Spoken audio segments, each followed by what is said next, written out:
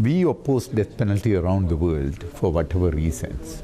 So in Pakistan, instead of moving forward, abolishing death penalty, they had this excuse of executing terrorists. Now they are going non-terrorist, so-called non-terrorist also.